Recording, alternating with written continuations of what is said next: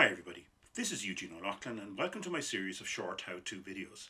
In this video we're going to learn how to calculate Cronbach Alpha for reliability, and we're going to do this in SPSS. So before we start, let's take a look at the data that we're going to use in this test. Supposing I wanted to conduct a large test on people's attitudes to medical care, but before I do so, I conduct a pilot test of 20 test takers. So I've got the results here for 5 questions from the survey for 20 people.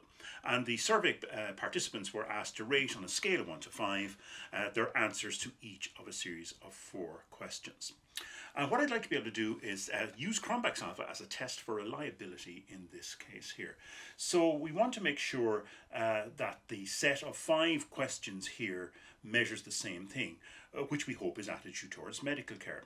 So for this group of participants, we would look at the scores for each item and see if they correlate with each other.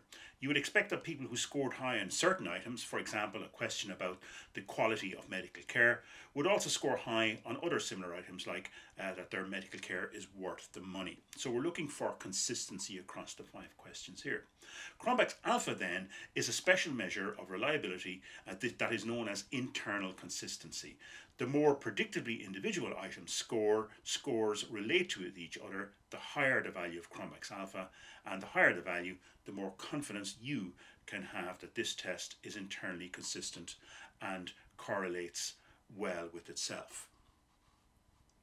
So let's first of all, before we go ahead and conduct the test, let's take a quick look at the variable view in the bottom left-hand tab on the SPSS screen, just to make sure that all our all our variables are set up in a correct way. So here in the name column, I've given each of my items a name, and all values in my data set are numeric, 0 decimal places. I don't need any values or labels in here.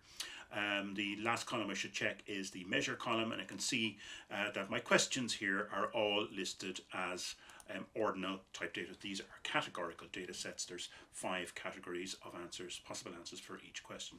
So I'm happy with my setup here, and I'm going to move back to in the bottom left hand side and click on the data view tab.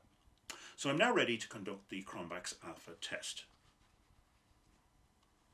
To do this, we choose the Analyze menu. Scroll down to the option called Scale, and it's in here that we have our reliability analysis. So at the Analyze menu, Scale and Reliability Analysis. So select that option, and that gives us a reliability analysis window. We want to analyze 5 items, so we're not going to do anything with the IT. So we're going to select question number 1, press the Shift key and select question number 5 to select them all, or you can do it all in one go. And I'm going to drag all of those and drop them into the items box here. You can take a quick look at the statistics button, and this gives you lots and lots of other options in relation to correlations and covariance and means and so on. I don't need any of these to demonstrate here, but you may experiment with this yourselves to see what else you can get in this test. So I click on Cancel.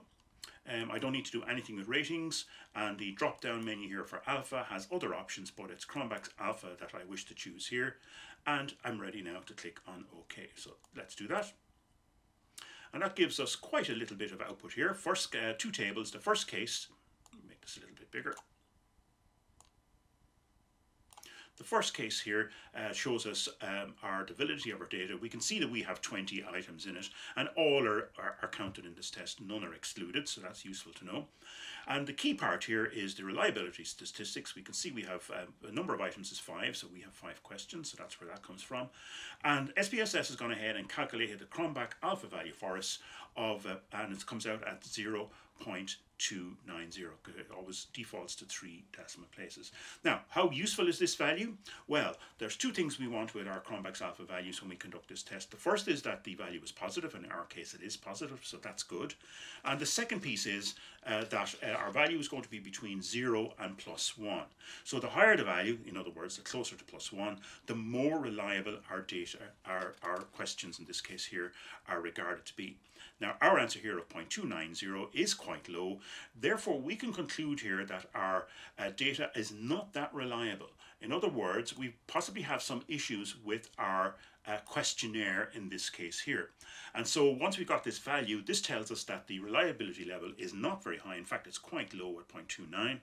Therefore, we should go back and take a look at our test. This is a pilot test with just 20 users in it before we roll it out to a wider audience, and make some change to the question. So possibly we might make sure that the instructions are clear. Things like increasing the number of items or number of questions or observations might also help. Any items that are unclear or ambiguous, maybe we would rewrite them or remove them. And there are many other things that we might do. So in our case here, this low value for Cronbach Alpha tells us that we possibly need to look at our style of questioning in our questioning before we roll this out.